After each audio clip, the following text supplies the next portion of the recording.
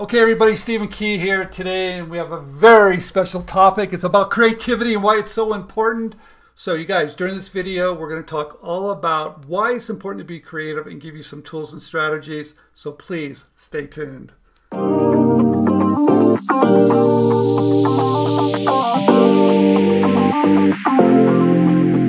Bob, thank you for coming on inventRightTV. Stephen, pleasure to be with you.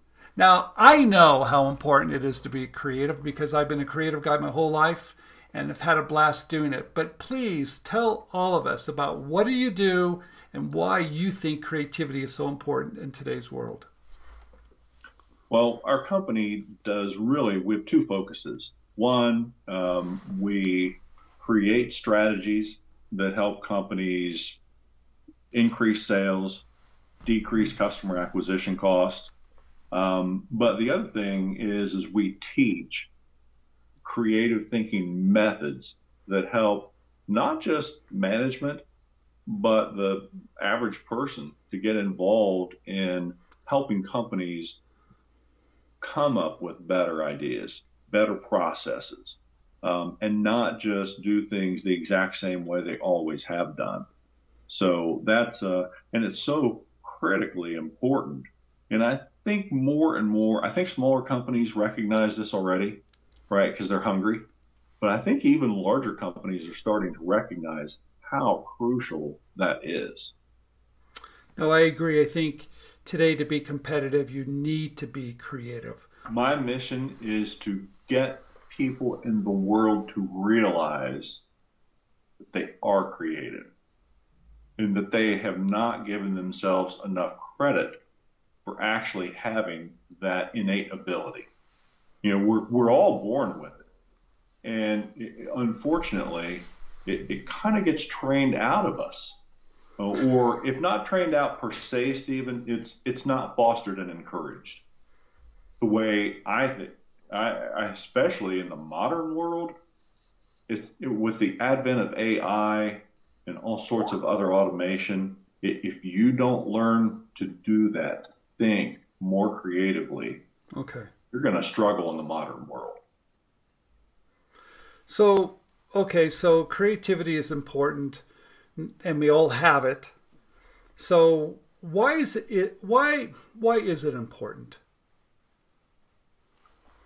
Because let me tell you a very dangerous word: routine. It used to be, if you had the right knowledge and you had your routines down, you could make a living. You might even make a pretty good living.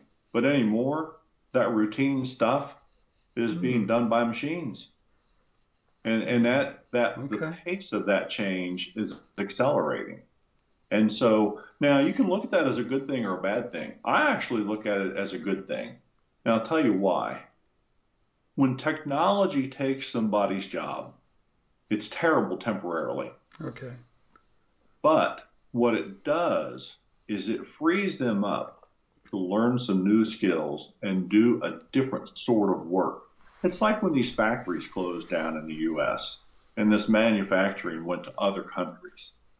Okay. Those people that worked in the factories thought, you know, this isn't fair, it's terrible, you know, what am I going to do to make a living? But over time, those people got retrained in some other skills, and now they're doing work that they probably enjoy more. Okay. It adds more value to other people, and because of that, they probably make more money. All right. So it is an essential skill set in the 21st century. But most people have not been trained on how to be purposeful on thinking creatively. It's not just, you know, everybody has a random aha moment. Okay. But most people have not been trained on purposefully being creative. Let's talk about that for a minute. Because I love what you're saying. If I learned early on in my career that if I was going to make a living being creative, I had to exercise this muscle. I had to have tools. I had to develop skills so I could be creative, not that moment of inspiration. I had to call upon it every single day and everything I was doing to be creative to come up with those ideas. So I learned that, right? And I don't think I don't think I was creative early on as a young man, but I learned those skills. So what are you telling us? How do we do that? I know how I did it, but what are you stressing to other people to teach them how to be more creative? Well, I would say whatever you have found, if you have found a system that works for you, then you need to stick with it. Okay. I'm not saying you don't ever need to branch out, but like for you, you found a system that works for you that serves what you want to do with that part of your life. And for me, up until probably, I'm trying to think of what year it was, early 2010, maybe a little bit before that, I actually did not think that I was a creative person. I tell people this and they laugh at me. They're like, what? Like, they'll read my newsletter on LinkedIn. They'll read some of the articles I write for various publications. It's like, how do you come up with this stuff, right? Like, you're so creative. And yet, for a lot of my adult life, I didn't think I was creative. And do you mind if I share with you why I think that is? Please. So I think in formalized school, we're trained that there's one answer. There's one right answer. That's right. Okay. And why is that the right answer? Because that's the one on the test, All right. right? And so don't be thinking about it any other way. But the other thing is, I think people think, when they think the word creativity, in their mind, they're thinking artistic creativity. Okay.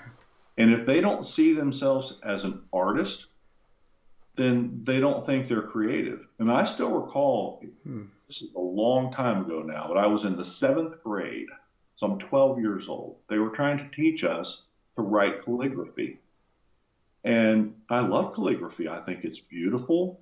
But no matter how hard I tried, even with a little bit of extra instruction from my 7th grade art teacher, I could not make those letters look right. And it frustrated me. And I remember thinking at that moment, I'm not an artist, which in my mind I equated to I'm not creative. But I discovered there are creative thinking methods that you can use. Human beings are creatures of habit. That's true in almost everything we do, and it serves us.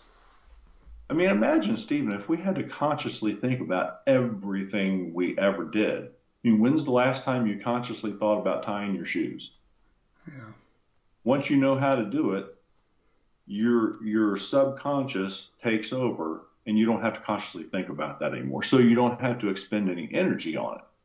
But our thinking, especially thinking about solving problems, is the same way. And we think we're thinking hard about things, but it's like driving 100 miles an hour on a circular freeway. We're thinking. We end up with the exact same solutions. If there's any improvement at all, it's very marginal.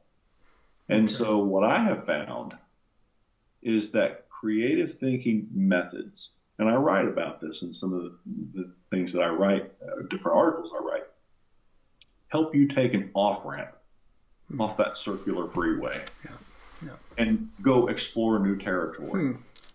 Think about things in ways you've never thought about them before and see things. I call it seeing the invisible. Let's talk about this for just a minute. You're saying to all of us that, and I do believe this, that today to be competitive, you need to be inventive, right? And I think it's going to help you in all parts of your life. I don't care what you do, maybe problem solving at work, or maybe just overcoming some of the things that are obstacles in front of your life, and you need to find other ways to get around them. And even today, it's even more important to be inventive, but all of us don't feel like we are. We don't feel like we're artists. Like you said, I think that's a great story, because I think all of us feel like, hey, I'm not an artist, so I'm not creative. So what are you doing that can help people become more creative? What are some of the things? How can people follow you? How can they follow your philosophy? Because I know you're having a big impact on helping people be more creative. Tell us a little bit about how people can connect with you. Well, they can reach out to me via LinkedIn is probably the best way. They can certainly, find our website, spearpointonline.com. Okay. And, there are various resources there. When we go in and do corporate training, we'll train people. And, the cool thing that we did that I think is a little bit different maybe than some other people that train in this area is we gamify it. I invented a creative thinking game several years ago called What's the Big Idea? Okay. And so people compete in a friendly way to come up with the good ideas using the methods that we teach. And in some instances, in fact, I was with Don Skaggs group out of Kentucky the other day, and we were teaching them a method of coming up with bad ideas. That's a lot of fun. The cool thing about that is, Stephen, though, is what I found is when you purposefully come up with the worst possible ideas you can think of, almost invariably, if you'll come up with a set of 10, there's one in there that's a gem.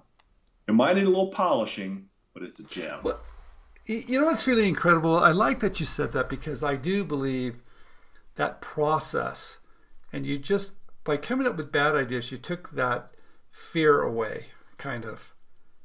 And if you can come up with bad ideas, every once in a while something brilliant pops up. I know what you're talking about there, because it's that act of looking at things differently and go, wow, that's a bad idea, but something else happened. I thought of something else, and there's some brilliance there. But you took away the stress of like, hey, I've got to come up with good ideas by coming up with bad ideas. I think that's brilliant. Right. Yeah, it removes all the pressure. But you know what? The same process of turning on those creative juices, you've got to do that to come up with bad ideas, right? Yep. And so if there's no pressure, it opens up a stress-free mind works tremendously better. So let's talk about teaching corporate America how to be more inventive. That's a challenge. It is, isn't it? It really is, because they've got systems in place that may have worked for them for years. It might even be decades. Okay. And so the especially larger companies, and by the way, this is one of the reasons that we have a tendency to work with small and mid-sized companies. Larger companies are very entrenched. They're very entrenched in their way of doing things. And you get too far off of that, you've got a lot of people that are so leery of breaking the status quo. One of my least favorite phrases of all time is, well, this is the way we've always done it. That's a death knell in today's world. How do you instill trust when you're dealing with people that maybe they don't even trust themselves? They don't trust their company they're working for, their associates. How do you instill some trust so they can open up to be creative without just the hammer coming down and saying, look, that's not the way it's done? Well, there are a few different programs that we have in place that will, what I found is there are 3 huge barriers to decision makers within a company opening themselves up to new ideas. One is you get a supervisor. If I'm a line level person, the chances that I come up with an idea and I get to present it to somebody who can make a decision, take an action on it, pretty remote. If it's any sizable company at all, there's a level or 2 of authority in between. All right. Dishonest manager. I recognize a good idea. When that idea gets presented, guess whose idea it is? It's his. And the first time that happens, that's the last time you get any good ideas. Got it. And the second hurdle, big barrier to that happening within a company, is you get personality conflicts. You get more than a few people together. This person just doesn't like this person, and if they know If I don't like you, Stephen, and I know this is your idea, it never gets a fair hearing, right? And the other thing is people, this is probably the biggest one, is people are afraid of being judged. So what we're working on right now is implementing it's a recognition and rewards program. And two, the ideas that people come up with while they're working either with us or using our methods, they're submitted to us as a neutral third party, and we submit them to a decision maker with no name attached. So we eliminate those levels of potential dishonesty, and we eliminate personality conflicts so that these things get a fair hearing. So, but what's the difference from working in that environment than working from an independent inventor or someone that wants to be inventive for a living? Because they sound like they're in two very different worlds. How do you bring them together? What are the similarities and what are the differences? Well, I would say, one, the process is the same. Okay. Because creative thinking methods are designed to do one thing: open up your mind to new possibilities. And so whether I'm working to create a new product, I might work with one of my kind of go-to when I'm thinking about product. I've got a method. I didn't invent this, but it's a method called Magnify, and there's another one called Minify. And so, I'll take and look at those and go, how can we either dramatically up the scale or how can we miniaturize the scale? And that method right there was responsible for creating, I don't know if they specifically use that, but think about this. Think about Polly Pockets. Think about micro machines. Yeah. Right? I love it. And in the Magnify, back in 2017, to celebrate the 40th anniversary of the release of Natural Light, Anheuser-Busch produced, get this, a 77-pack of Natural Light. Now, that's, Seth Godin in his talk about how to get your ideas to spread said, your ideas have to be remarkable. Well, that just doesn't mean neat. That means worth remarking on, right? Well, a 77-pack of beer is worth remarking on, right? It's not something you see every day. And so, I use those kinds of methods when I'm creating strategies for companies. I teach those so that they can do the same thing internally.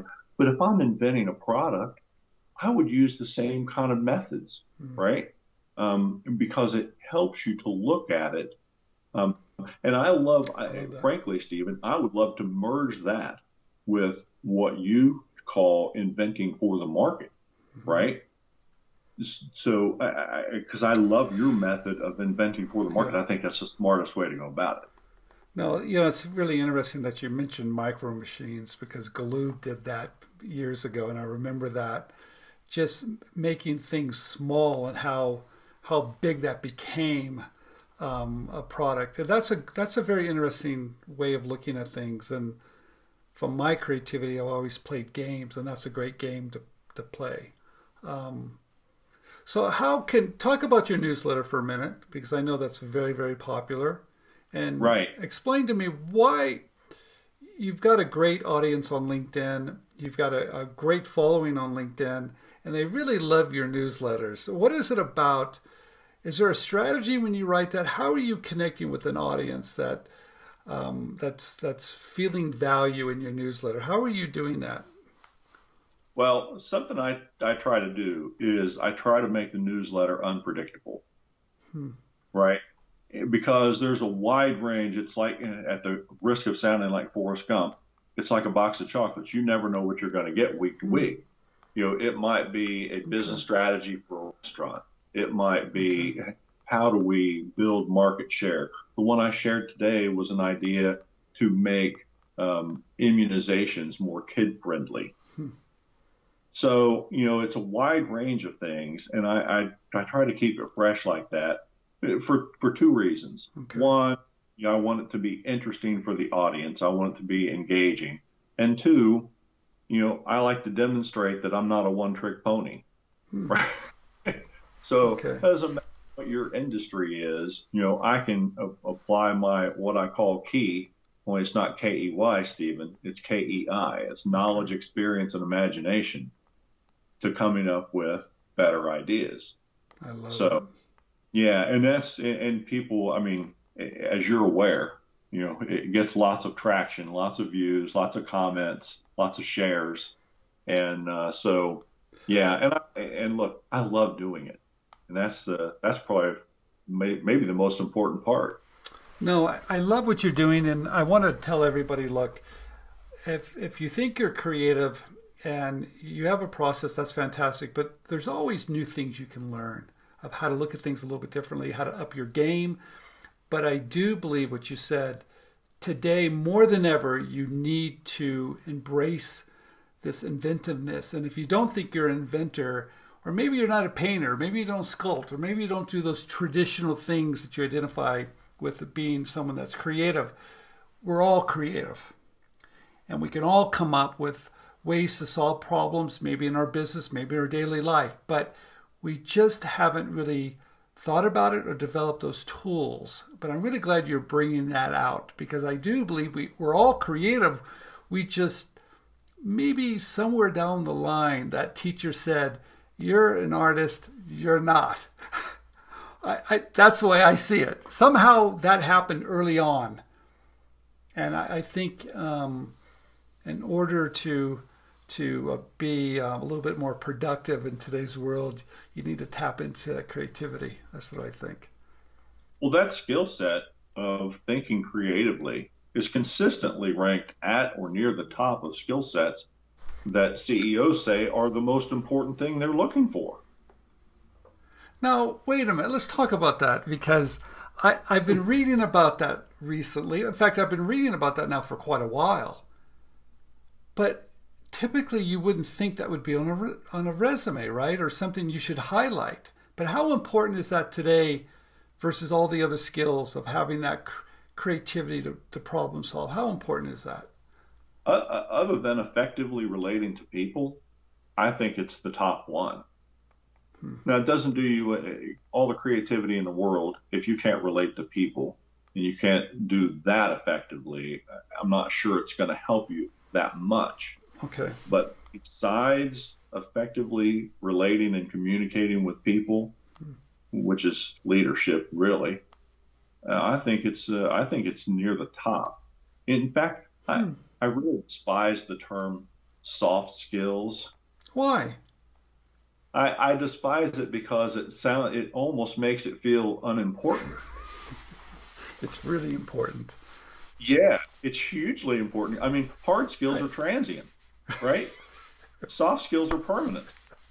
I love, it's funny you said that, because what we try to teach on InventRight are the little things behind this process that you need to do. And it's all about communicating. It's all about listening. It's about all those little things that add up to the big picture. And you're right, I call them soft skills, but they're really important skills. They're probably the most important part of it, right? Wow. Where do you live? Where am I called? Ohio. Southwestern Ohio. Okay. All right, we're going to put a lot of information down below. If you want to contact Bob, you want to follow him. He's got great content. I do believe in today's world, you have to be more creative. So thank you for coming on inventRightTV, Bob, and thank you for sharing all the tips and strategies and how important it is today to be creative. Thank you so much. Stephen, pleasure to be with you.